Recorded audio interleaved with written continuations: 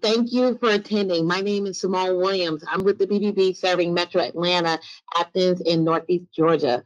We are so excited to be a Grow with Google partner and have Patia Abdur Razan, and I had it. You got I'm it. sorry. You got it. You got it. Keep going. We have Patia presenting this afternoon. I want to mention a couple of housekeeping items. You will be mute throughout the presentation. However, please feel free to communicate to use the chat, and there will be a time for questions at the end. Also, BBB is hosting our Students of Integrity Scholarship Program again this spring. This scholarship program recognizes graduating seniors, high school seniors who display outstanding ethics and integrity and awards a minimum of $2,500 per winner. The student may be attending either a college or technical school this fall. We have dropped the link in the chat box for further information. We encourage you to please share this information to parents and students you may know. Finally, please look out for a survey email that will be sent following our webinar. BBB will be hosting more Grow with Google events throughout the year, and we want to be sure we provide you with content that you need. Without further ado, I am pleased to introduce Patia. Patia? Yes, thank you, Simone. Good afternoon, everyone, and welcome to this evening's session called Reach Customers Online with Google. Like Simone said, my name is Patia Abdur Razak, and I will be your Grow with Google presenter for this session and hopefully for all upcoming sessions. I would like to start off by saying a special thank you to the Better Business Bureau of Metro Atlanta, Athens, and Northeast Georgia for hosting today's webinar. In case you're unfamiliar with the Grow with Google program, Grow with Google helps people across the United States to grow their skills, careers, and businesses by offering free tools, training, and events. You can find out more about the program and all of the great resources available by going to google.com/grow. During today's presentation, I'll introduce many of Google's products that can help your business to grow and succeed. A little bit more about me, and some people like to take a snapshot of this slide in case you have questions after. In addition to being a part of the Grow with Google speaker team, I also own a boutique digital marketing firm in New York City. And I usually work primarily with Google partners in Ohio and New York City. And occasionally, I get some exceptions like today. I'm really happy to be with you guys. You will be receiving a hard copy of today's presentation, and should you have any questions once you receive that hard copy, please don't hesitate to send me an email at this email address. You can also feel free to follow me on social media, and my handle is at Stylista Group, and I am constantly sharing small business digital marketing tips. So again, Facebook, Twitter, and Instagram at Stylista Group, and you will be able to find me there. All right. We're going to break today's webinar into 3 sections. I'll start by explaining how Google Search works and where different types of information can appear on the search results. By understanding how Google's algorithms select the websites and other information that surface on the search result pages, you can implement as a business owner strategies that can improve your website's chances of showing up in potential customer searches. In the second section, we will review Google My Business, a free tool on Google that can help your business appear across Google Search and Maps. And lastly, I'll show you how you can promote your products and services by creating a smart campaign using Google Ads. So let's get started. Let's reflect about how Google can possibly help businesses reach their current and future customers. Think about the sheer volume of searches happening online every single day. The number is in the billions, and each search is an opportunity for a business to connect to people who are looking for information. One of the main things that the research data shows is that a lot of people are searching for information about local businesses and looking for information such as hours of operation and driving directions. To get things started, I'm going to share a short video with me, and I'd like you to reflect on it and think about if you can relate to anything in the video. As the video plays, you'll see examples of experiences that people have every day all around the world. Think about those examples and if you can relate to them, or if you've ever had any of these what are called micro moments. All right, so let me get the video up and running. Just give me a second.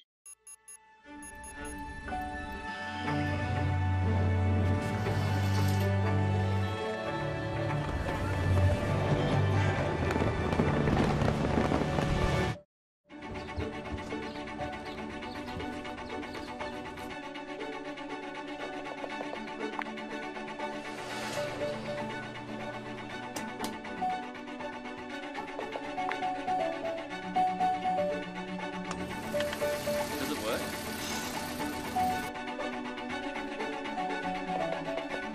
Now, people ask us all the time, how do I get into work?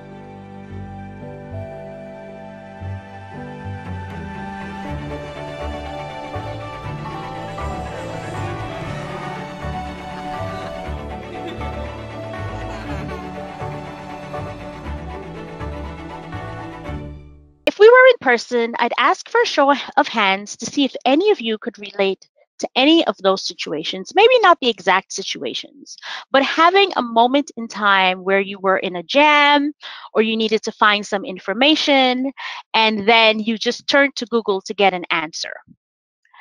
I'll take an educated guess and say that almost all of us have had that situation, and we were able to find exactly what we were looking for by doing a Google search.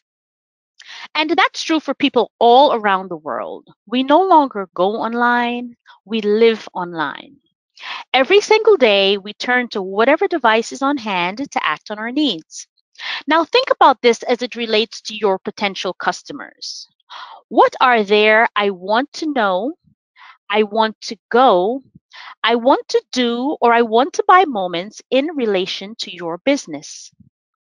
Think about the questions people ask when they call your business, or if you had a brick and mortar stop, they stop by your shop.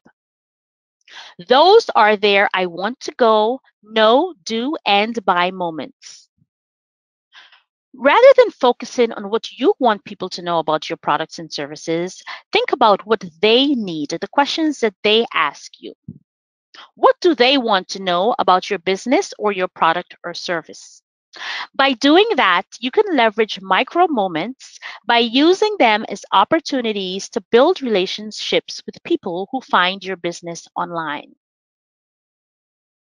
If any of you have made a large purchase within the last year, such as a car, maybe television, or even smartphone, I want you to reflect on the decision-making process. How many of you started by visiting a store and talking directly to a clerk? Or how many of you started by researching online? I'm willing to bet that most of us start this research process online. And that's most people these days, and it's for all types of purchases, not just the big ones. And if you did some online shopping research, you might have started by reading customer reviews. Maybe you also did some price shopping or compared shipping costs or warranties. The takeaway here is that consumers often have a lot of information about products and services before they contact your business or visit your store. Taking all of this into consideration, your website has become your new front door. It is the first potential interaction that a customer has with your business. It's important to note that customers may start the shopping journey online, but there's still a lot happening offline. In fact, 85% of all transactions still happen in local stores. Also, the research shows that people are more concerned with their need in that moment than any particular brand. And why that's important for your business is that it means that if you're found within that critical moment, that you have the ability to win a new customer, even if under normal circumstances they would be buying somewhere else. To demonstrate this, I'd like to share a, well, not so recent, it's a year ago at this point, micro moment of my own that does a good job of illustrating this point. After that, we'll move on to take a look at different ways that Google can help searchers to find your business online. So this is my 5-year-old daughter, Soleil. When I did this slide, she was 5. She's now 6. It's a year later. The time is just going. This is my 6-year-old daughter, Soleil. And those of you who have school-age children know that Read Across America Week is usually observed during the first week of March, so we just passed it again. And when you have little ones around Soleil's age, schools usually ask parents to come in to volunteer to read to their children. At Soleil's school, they came up with fun themes for each day of the week. And Soleil and I decided that I would come in to read on Wacky Wednesday, and the book that we would read, one of her favorite books from home, would be Fox and Socks by Dr. Seuss. On Tuesday afternoon, however, when I picked her up, she informed me that we needed to find another book because someone else's parent had already read the same book that day, earlier that day. I had no time to get another book on the way home, so my only option was to do so before I showed up to read the following day.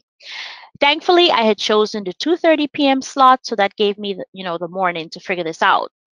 So the following day, after completing some business at my bank, took out my phone, went on Google, and put in the search term children's bookstore near me. Much to my delight, a bookstore came up that was only 3 blocks and 1 avenue away from the bank's location. Now, I had been using this as business bank for at least 5 years and never knew that this bookstore existed. But in my micro moment and going on to Google, I was able to find it. So needless to say, all was well that ended well. And with a combination of rainbow hair, a reading of There's a Bird on Your Head, and mismatched sneakers, Wacky Wednesday ended up being a resounding success. And all because I was able to find a solution to my micro moment by doing a Google search. So I think a lot of times when we do these presentations, a lot of things can seem theoretical or conceptual, but I like to add personal experiences because I think that they're a little bit more relatable. And it also gets the wheels turning in terms of how you yourself search and find information, and also hopefully how you can use the knowledge gained in today's presentation to use some best practices so that your business is easily found as well. Okay, so let's move on and take a look at exactly how search works. The first thing to understand is that when you do a Google search, you're not actually searching the entire web. You're searching Google's index of the web. Think of the web as an ever-growing library filled with billions of books. And think of one of the books as your website. However, there's no card catalog to help you find anything and no central database. On top of that, people aren't simply searching for websites. What they're searching for is specific information inside those sites. So how in the world do people find anything? This is where search engines like Google come into play. Google's job is to read the book, categorize the pages, and help searchers find the information on those pages. Google finds information on the web by sorting through all those billions of sites and web pages and showing people where to find the answers that they're looking for. To do that, Google uses software called a web crawler, and you guys may also have heard, the term spider or robot or bot being used, all the same thing. Google's crawler is known as Googlebot. Googlebot starts with a list of URLs, and it then visits these websites looking for new links to add to the index. It also looks for changes that have been made to the website as well as any dead links. Googlebot follows links from page to page, sending website information back to Google servers to update the index, which in turn ultimately helps searchers to find the information they're looking for within specific web pages. Googlebot processes each page it indexes, taking note of important information ranging from keywords to website freshness, and it stores it in the index. Think of the index like the index in the back of a book, with an entry for every word seen on every indexed web page. Huge and ever growing, Google's index contains hundreds of billions of web pages. And every time a person searches Google, the search is looking for information that is stored and organized in the index. If you can imagine it, there are more than a trillion, can you guys believe this? A trillion, oh my God, searches made worldwide each year. It's hard for me to wrap my head around that number. So here's another way to imagine it. Hopefully you heard that. I just clapped my hands. That was 1 second. And in that 1 second, Google just processed about 40,000 searches. So when you think about it like that, about 40,000 searches every second, then the trillion number kind of makes sense, right? So 40,000 searches just happened. For each of the corresponding search results pages, how in the world did Google decide which websites and resources to display? These decisions all happen automatically and is the work of a computer algorithm, of course. Google's algorithm considers more than 200 factors or signals when a search is performed. The signals include basic criteria like things such as language and location of the searcher, as well as what type of device is being used. Other signals include the age of the content of the web pages, its relevance to the search query, and whether the page provides a good overall user experience. And of course, a lot more. I said 200 factors, right? That was just about 7 or so that I listed. After identifying the best set of results from the information that's stored in the index, Google presents the results to the searcher. And to think that all of this just happened in a fraction of a second. Let's take a look at an example search results page. When someone searches Google, they typically type a phrase or ask a question, like I did, describing what they want to find on the web. This is called a search query. Google's job is to show the most relevant information on the search results page so the searcher finds exactly what they're looking for. As we can all relate to, in today's world, the consumer expects to find exactly what they're looking for without taking too much of their time. The screen we're looking at together is a search results page, and I think that we're all familiar with this screen. The tips in today's workshop are especially relevant to the results you see in the center well of the page. These are organic, or what are called natural search results. The information presented about each site in the organic results is called a snippet. Each snippet includes a URL, and this is what we're seeing highlighted in blue, a page title, which is in green, and usually a page description that gives searchers more information about that result. Some search results show a business profile on the right side of the page, and incidentally, this information can be managed by the business owner with a free tool called Google My Business. The search results may display relevant ads served by a product called Google Ads. The illustration points out where images of products can appear at the top of the page. These are what are known as shopping ads. You may also see text ads in the search results, and the reason that you know that they're ads is that they're usually labeled with that little green square that says ad. So that's how you know that someone is being paid to be displayed on the top of the search result pages, or someone is paying. Google's being paid and someone is paying. I'll point out one last section of the search results page. At the bottom of the search results page, you will see a list of searches related to the query. That's a really cool feature that helps you see what other people are searching for too.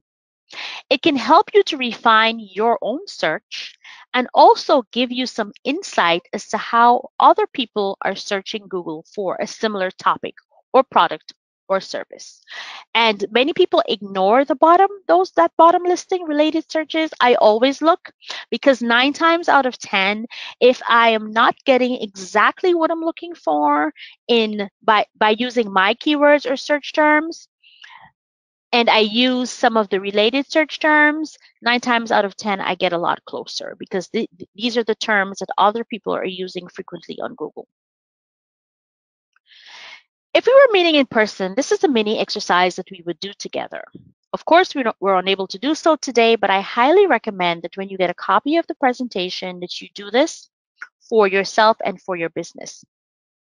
What you would do is open a web browser window and visit Google and search for words and phrases that should present your website in the search results. So depending on the kind of business that you have, see if you show up.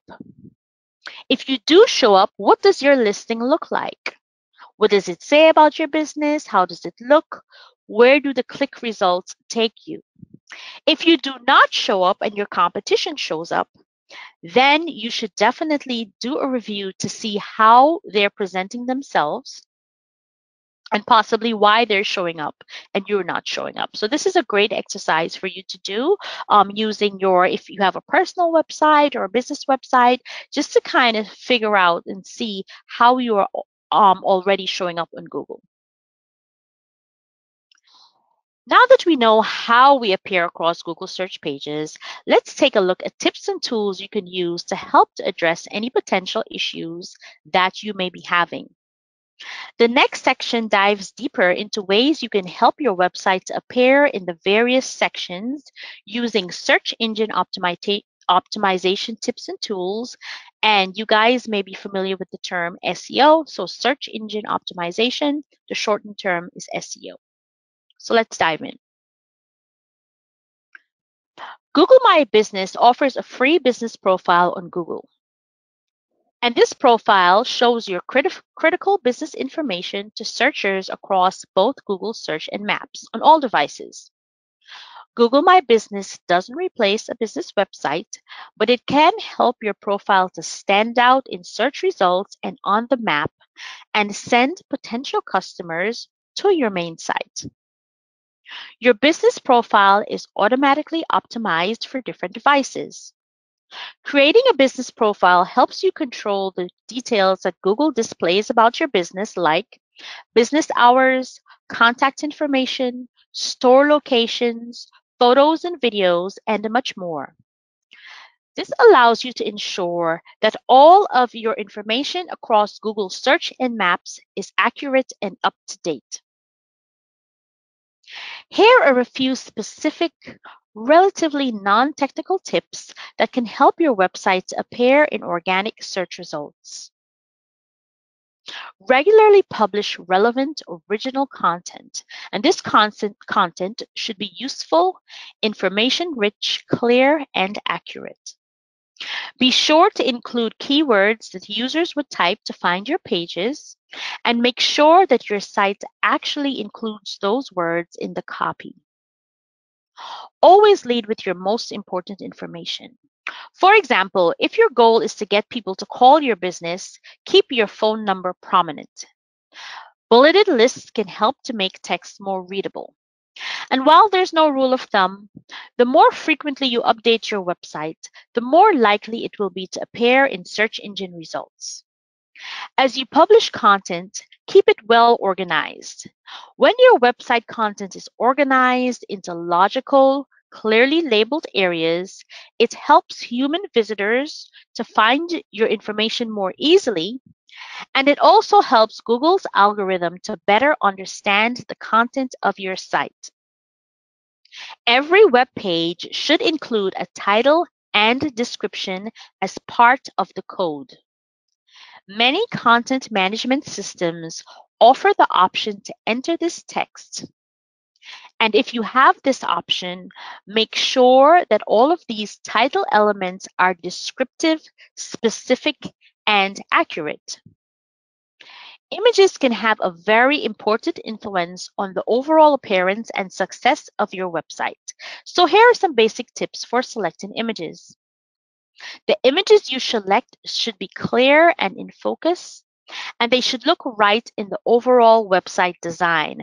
So many people are using templates to design websites these days. WordPress is usually one of the first choices, but you have to be careful because many times when it comes to the layout of the images within a template, some templates have options where you can import either a horizontal or vertical shot picture, right? So sometimes there's an option, but there are times where you can only use, based on the template, horizontal pictures or vertical pictures. So you have to be really careful that if this is a limitation, that you're using pictures that are actually going to fit properly into the template. Otherwise, what happens is that you run the risk of your images being cut off or you having to stretch them. And once you start, doing things like stretching and shrinking, then the quality of the image decreases. It's almost always better to use real photos rather than stock images. And if you are going to use stock images, a word of caution, don't just go to Google and find some pretty pictures that you like. Many of those images are copyrighted.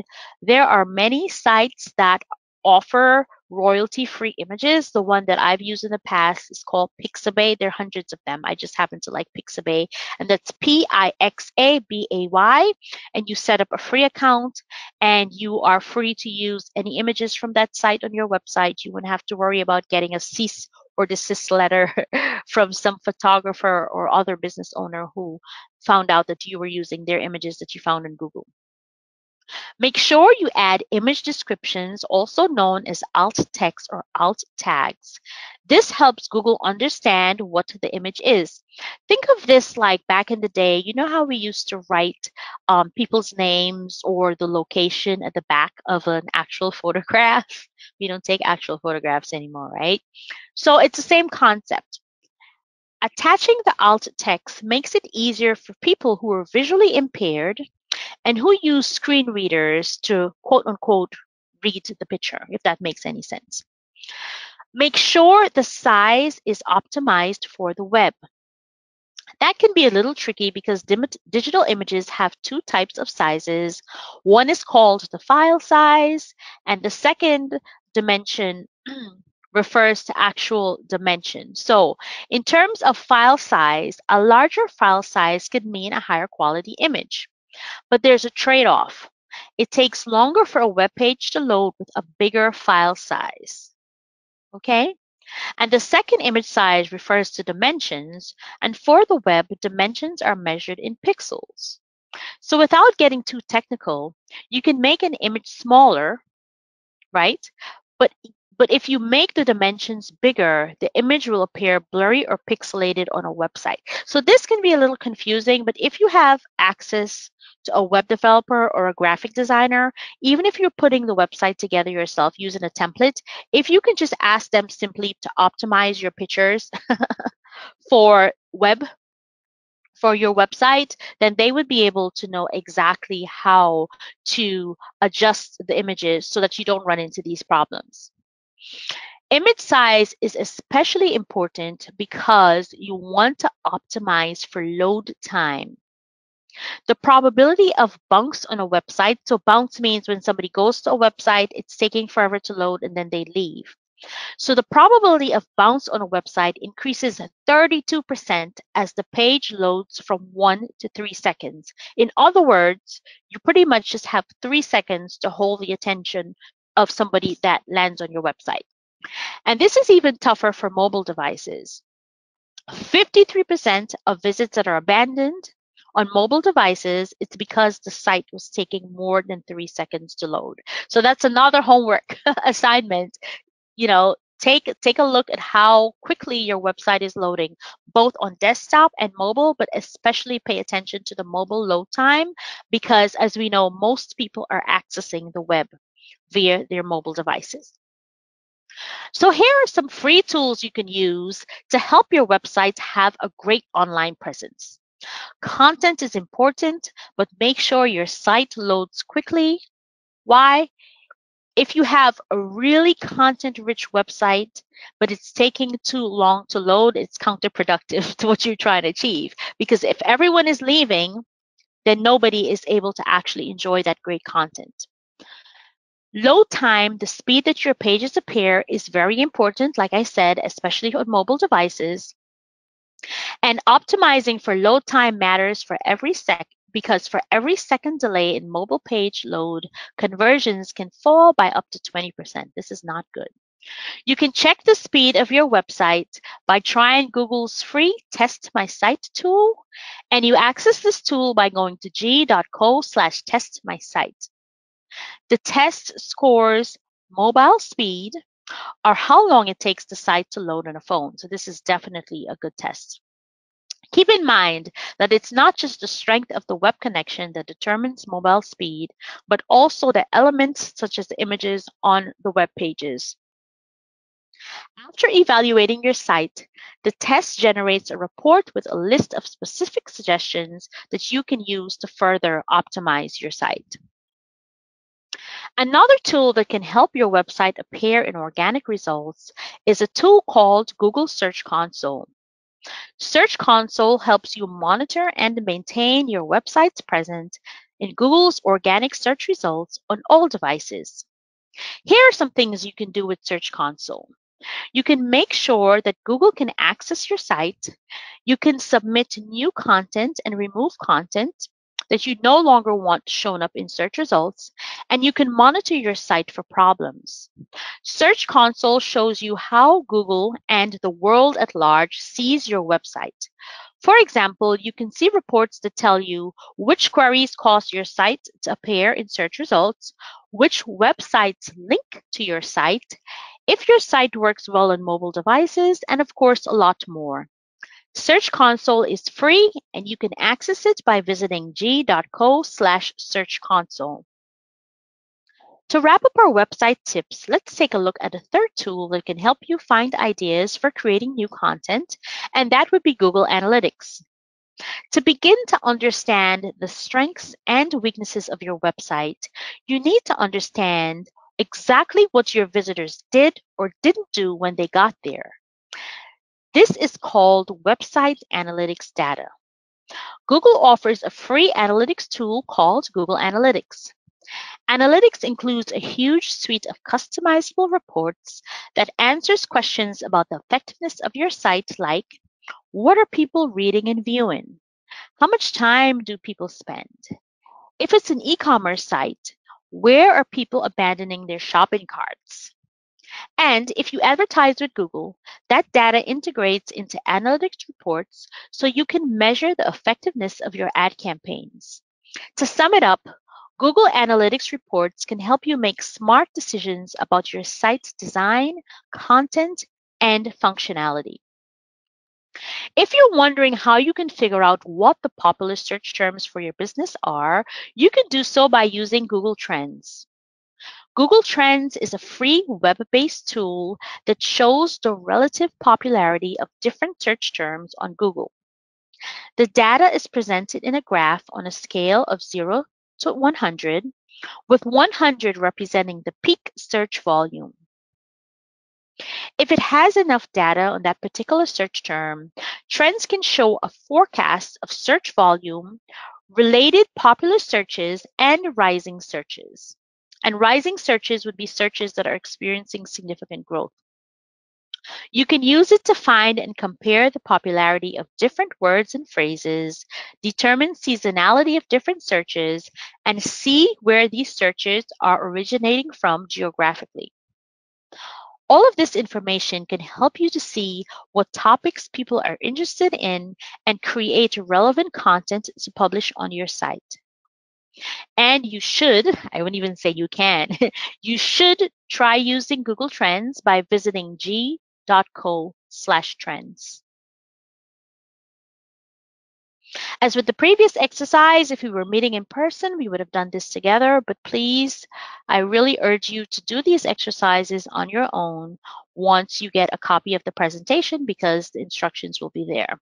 And so the goal of doing this exercise is to find out whether the current words that you're using on your site coincide with the popular search terms being used by your potential customers when they are looking for businesses like yours. All right.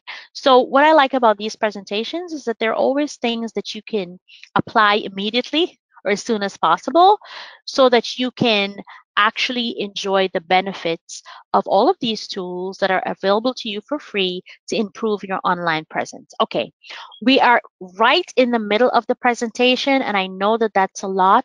So if anyone has any pressing questions about the first half of this presentation, I'll take them now. If not, we can just keep going, and then I'll answer all questions at the end. Anything that anyone is confused about in terms of what I went over in the first half of the presentation. And Simone, if you can just read any questions to me, that would be great. Patia, I don't show any questions at this time. Perfect. All right, so we'll just keep going. Okay, so let's explore yet another way to reach customers online. And that would be by advertising your products and services with Google. So what I recommend is that you guys get really good at the organic stuff before you think about spending money, because the way I like to think about it is that you should explore all of the free tips and tactics, especially as a small business owner, and we're all going through trying times. Enjoy the results of those tips and tactics before you decide to invest in doing advertising, right? So get really good at all of the things that I've shared before, and then eventually you will maximize those efforts, and then it would be time to move on. I want to introduce you to Honest Soul Yoga, a small business that was able to grow significantly by using ads strategically. As an intro, we'll watch a quick video about them, and then we'll use them as an example as I walk you through the steps of setting up a smart campaign using Google Ads. All right, so this is the second video in the presentation. Let me get it up and running. I deployed to Afghanistan in 2007. Being there was the hardest part of my life. My stress level was through the roof. Yoga made me realize that I could be able to handle those stressful moments, that anxiety, and I wanted to share that with the military community. So when I decided to open a yoga studio, it was really important to get as many people as possible through our door, not only to help them, but also because we had to pay our bills. My goal was to get people to call us, because we knew if we could talk to them, it would be easier for them to show up and come through our front door.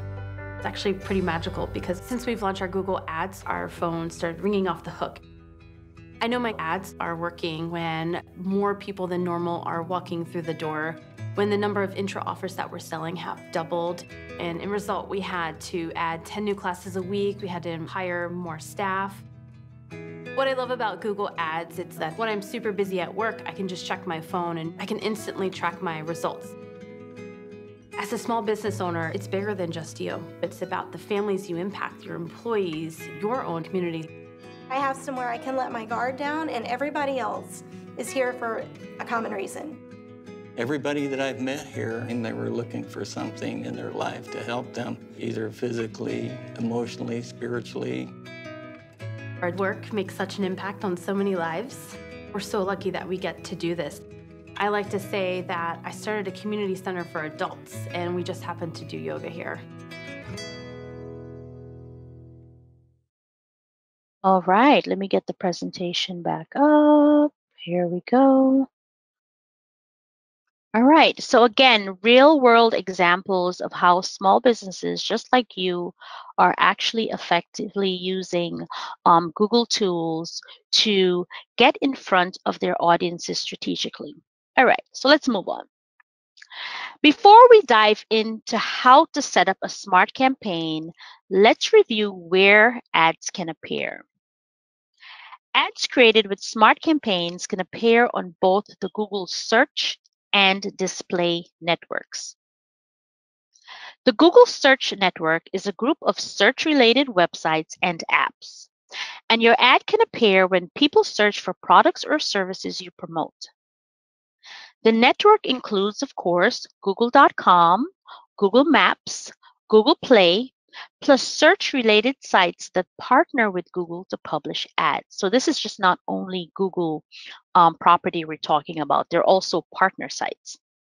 The Google Display Network is a large group of websites and apps that show Google ads. These ads can reach people earlier in the buying cycle, and they usually appear alongside content related to your specific business. Ads appear when consumers are looking at content such as probably browsing websites, watching YouTube videos, checking email in Gmail, or using their mobile apps. Ads on the display network can also show images. Your ads may include images from your Google My Business listing, right? So that is definitely a reason to make sure that you have a Google My Business listing. With smart campaigns, your ads can appear on both the search and display networks. Depending on the goals you set, the Google Ads system will automatically determine where to show your ads to give you the best chance for success. If you're not yet familiar with smart campaigns, it's a campaign that was designed specifically for small businesses. They're flexible, which allows you to choose your goal and customize your content. Your ads can bring visitors to your website and connect to offline customers by driving phone calls and store visits. There's no contract, no minimum commitment, startup fee, or cancellation fee, and you are ultimately in control of when and where the ads show, as well as your budget. And with a straightforward setup process, smart campaigns can get your business advertising in line in as little as a couple minutes.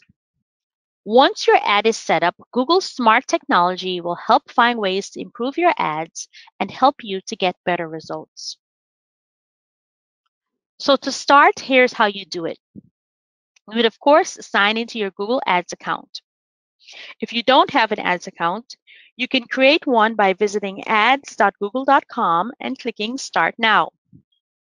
Once you've set up and signed into your Google Ads account, you will be prompted to the first step of creating an ad using smart campaigns, which will be to enter your business name and your business web address. Next, you have 3 goal options. The first goal is to call your business. Choose this goal if you get customers primarily over the phone, you want to talk to customers before setting up appointments, or you want to track calls using a specific number. This goal might be a good choice for appointment-focused businesses like beauty salons, home repair, and pet sitting services. Next, there's the visit your physical location goal, and you would choose this goal if you have a physical location that customers can visit without contacting you first. This goal might be a good choice if you're promoting a retail store, a showroom, or any kind of business where having in-person traffic is important. This goal also helps connect online marketing with actual offline action. Then there's a third goal, which is to take action on your website. You would choose this goal if most of your business is conducted online. You want customers to complete a trackable action on your website. And this goal is a good choice if customers can buy your products online or complete an important action like signing up for an appointment, a class, or registering for a newsletter. So going back to Honest Soul Yoga, we're going to use them to build a campaign. Honest Soul Yoga wants to drive more foot traffic to their boutique. So in this case, they would select goal number 2, which is to visit your physical location. It's important to remember that you can only select one goal per ad. However, if you have more than one goal, you can create multiple ads for each goal. All right, so just one goal per ad. Now, Honest Soul Yoga can proceed to the next step in setting up their smart campaign. The owner needs to specify where she wants her ads to appear geographically. When you create an ad, you will see a couple of options for choosing where your ad can appear. The first option, you can specify a radius around your business's location. In the second option, you can identify cities, regions, or countries that you would like to attract customers from, right? So for the example in this slide, we're seeing that there are specific, I would say, neighborhoods, I would say, Alexandria, Springfield, Bellhaven, that can be selected. As you adjust your geographic range, look at the top corner to see the estimated audience size. It tells you how many people search Google within that selected area, okay? Which option you choose depends on your business. If you're advertising for local clientele, then you might just choose a radius. If you're advertising for a business that sells products beyond the local area, you may decide to choose a larger audience by expanding it to different neighborhoods. Choose the audience that makes the most sense for your individual business goal. If Honest Soul's yoga goal is to drive a shopping rush to their boutique, they might want to target ads within a radius closer to the shop, right? They can experiment with the distance, starting with knowing exactly where their existing customers come from. And to do so, they might look at their current database and determine that most clients live within a 35-mile radius of the studio. That information can help them to set an effective ad radius. The owner can always go in and change it. And in fact, she probably will want to expand the ad's geographic reach when the new yoga studio opens in a different location. The next step is choosing a business category and the products and services that you want to advertise. This helps the system understand the customers that you want to reach. For those of you who are familiar already with online advertising, here's a notable difference with Smart Campaigns. You will not create a list of keywords. Instead, the system will automatically generate search phrases that help determine when your ad should appear. Honest Soul Yoga wants to promote the yoga mat package and try to get people in to try a class. So they will look for the most appropriate options. The system may offer some suggestions. Be sure to only select the items that make sense for your particular promotion. Honest Souls Yoga's Smart Campaign is coming right along. The owner has chosen a goal, a geographic area, and described what she's advertising. Now it's time to create an ad. A text ad on Google typically contains 3 headlines, 2 description lines, and a display URL. And the display URL would be the web page that appears in the ad. It is very important to focus on showcasing the most relevant, compelling information on your ad. With Smart Campaigns, you have the ability to set and fine-tune a budget for each campaign. You will set a monthly budget that makes sense for your business. The cost will vary per click, but you will never pay more than the budget that you set. This is a question that many people have. So for example, you only pay for the actual clicks and calls that your ads receives within the budget that you set. So if your maximum monthly budget is $300, but you only receive $200 worth of clicks, you'll only be charged $200, which is great because then maybe you can add that $200, that $100, surplus to next month's $300, and now potentially double the results of your ad campaign because in the following months you would have an ad budget of $400. Google will recommend options, but you can always feel free to enter your own budget. If you choose to enter your budget, you'll see an overlay. Drag the slider to select your budget, and below the slider, you will see a typical competitor budget range. As you adjust your budget, you will see the estimated ad performance on the right side of the page. This estimates how many ad views and clicks your ad might receive per month based on the selected budget. Remember that you can review your ad spend and make adjustments at any time in your account. There are a few more optional features you can add to your Smart Campaign. One is to add images and logos to it, which I highly recommend. As we all know, images get a much better response than text only. Adding images to your ad can help to grab the attention of potential customers, and you're allowed to add up to 3 images and logos. Once you've uploaded your images, you can view how your ad will look in different formats. This is a really cool feature of Smart Campaigns. After you upload your images, Google Smart Technology will create a series of responsive ads for your campaign to test, and this in turn gives you much better search results, or ad campaign results, I should say. The last campaign we'll cover today is video campaigns. This campaign type lets you show video ads on their own or within other streaming video content on YouTube and across the Google Display Network. Showing video ads may seem pretty sophisticated, but the setup is really straightforward. And the best part is that you can use videos from your own YouTube account. And like other campaign types, you can see ad performance and tweak your targeting. Video ads help to accomplish goals related to sales, generating leads, increasing web traffic, building brand awareness, and increasing brand consideration. There are 5 available video ad formats, and you don't have to worry about memorizing them, because if you were to set up video ads, there will be an explanation as the kind of ad that you can run, and then you can choose. So this is just for information. In-stream ads run before, during, or after other videos on YouTube, the Display Network, or apps. Ads may also run on YouTube videos embedded on other sites. And after 5 seconds, they can be skipped. So we're all familiar with those.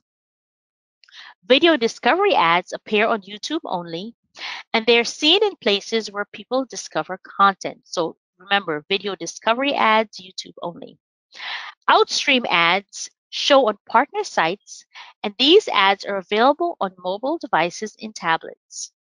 Non-skippable in-stream ads are 15 seconds or less, and as the label suggests, we can't skip them. And lastly, bumper ads are designed to increase brand awareness. Bumper ads are just 6 seconds or less, and they cannot be skipped. And again, no need to memorize those definitions, because if you were to go here, you would be reminded on the definitions and asked to choose which kind of video ad you want to run.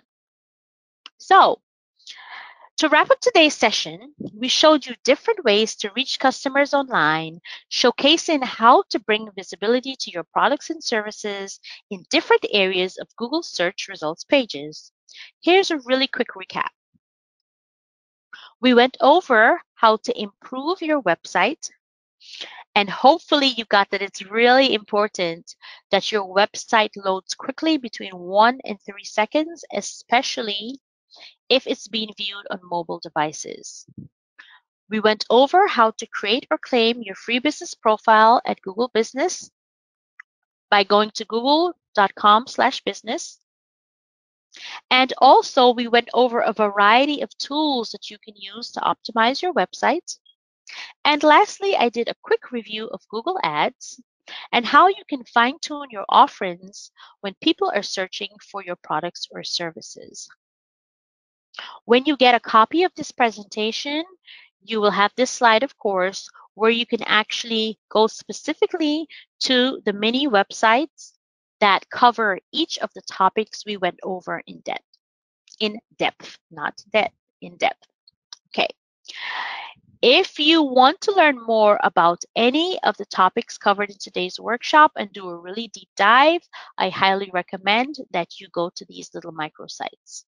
Another great resource is our quick help videos. Get answers and learn how to make the most of Google's tools in just a few minutes. So for example, if you want a little bit more direction on how to set up your Google My Business profile, you can access the quick help video that shows you exactly how to do that. In addition to other things like how to create a YouTube channel for your business and how to start a Google Meet conference. So that's about it for today. We had a great time together. To recap, Grow with Google is a new initiative to help people prepare for work, find jobs, and grow their businesses. Job seekers can grow their skills in order to find new jobs. Teachers can learn how to put the latest technology to work both inside and outside of the classroom. And small business owners can build their online presence and find new customers. There's also great information here for startups who can learn how to get their ideas the exposure they need, and developers can access information to sharpen their current skills and master new ones. And of course, to learn more about the program, please visit google.com/grow.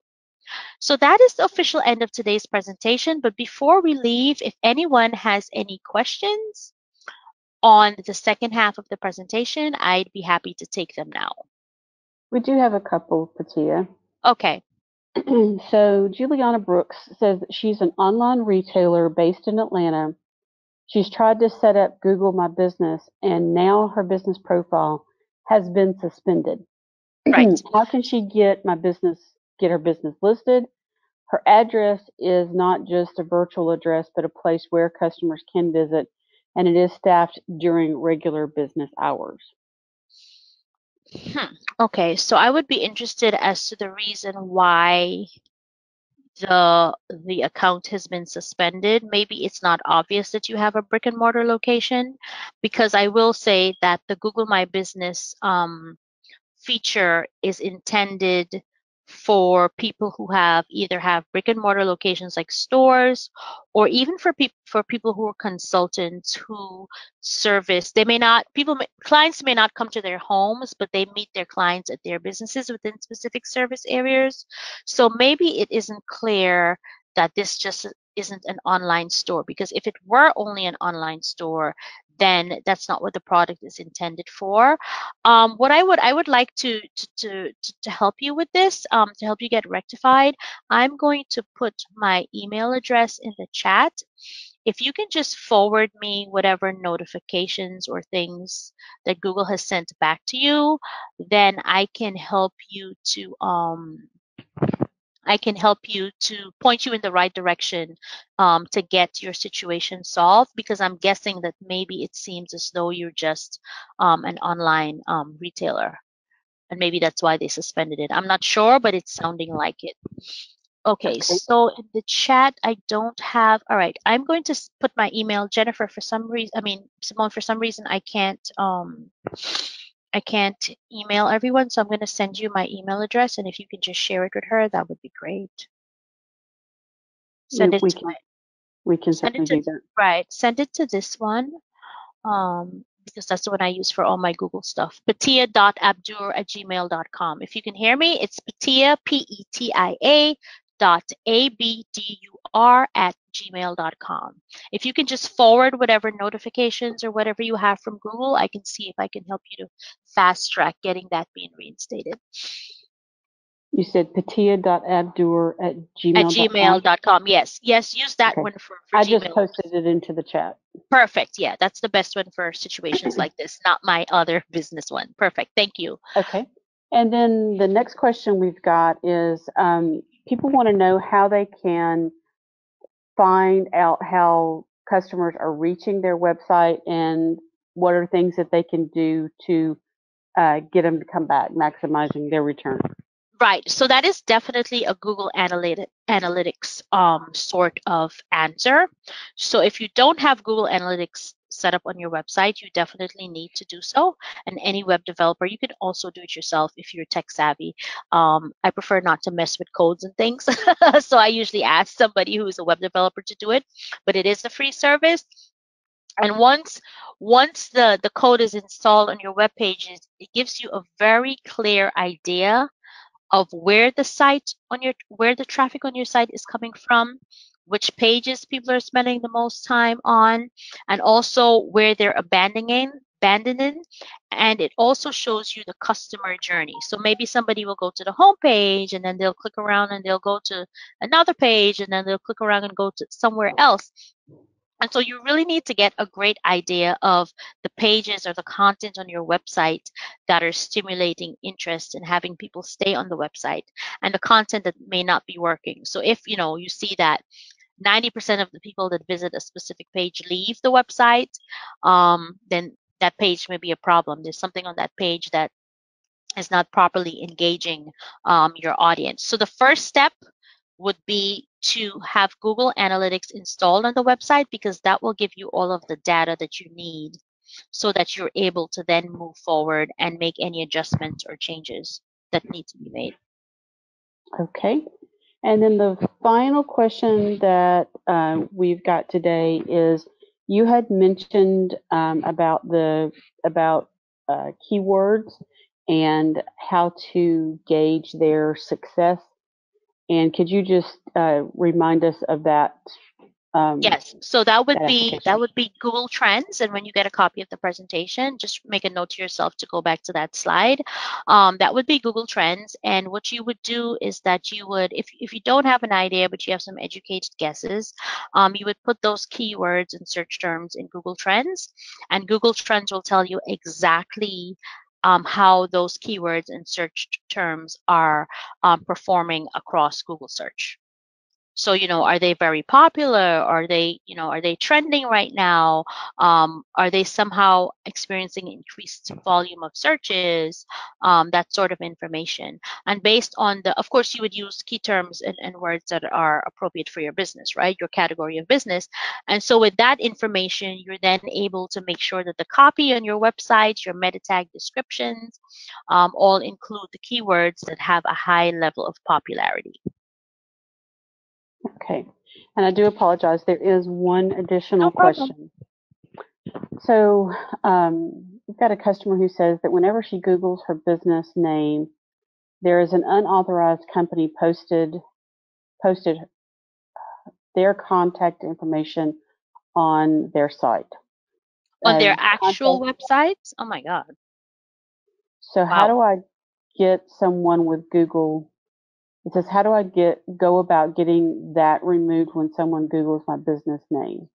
Okay, so unfortunately, if it was a Google My Business profile that I had someone on my when I did this presentation, it was a Google My Business profile that somebody had claimed that didn't actually own a business. That is easier to rectify. However, if this is somebody's website that they own, right? Google really doesn't have the authority to make them change it. They would have there's a process for reclaiming your own Google My Business listing, because that's a Google product. However, if this is somebody's website that they own, Google does not have the authority to change that. This is sounding like it needs to be a legal matter. You may need to get a business attorney involved, because if they're misrepresenting your business on their actual website, then that's something completely different. Okay. That is the last question that we have. Okay, great. Well, you guys were a great audience. I hope that all the information was useful. And like I said, if you have any questions once you receive the copy of the presentation, don't be shy. Just shoot me a quick email and I will try to assist you. All right, everyone. So this has been great. If you guys wanted to close off with any closing announcements, that would be fine. And until next time. All right. Thank you so much, Patia. You did a really great job, and I learned a lot personally from your presentation, so I really appreciate that. Okay. If there are any questions, of course, make sure that you email Patia or you may reach out to us at the Better Business Bureau. And finally, I just want to remind you that if you know graduating high school seniors for the spring 2021, please direct them to the Better Business Bureau Center for Character Ethics, so that you may pass along that information. Last year, we presented $23,000 in scholarship money. It goes directly to the student for them to use in their post-secondary education needs, however whatever that may be. So it doesn't go directly to the school, it goes directly to that student. So we just please ask you to, to share that with other people. And thank you for your time and attention today. And we hope you have a great evening, and please continue to stay safe. Absolutely. Have a great one.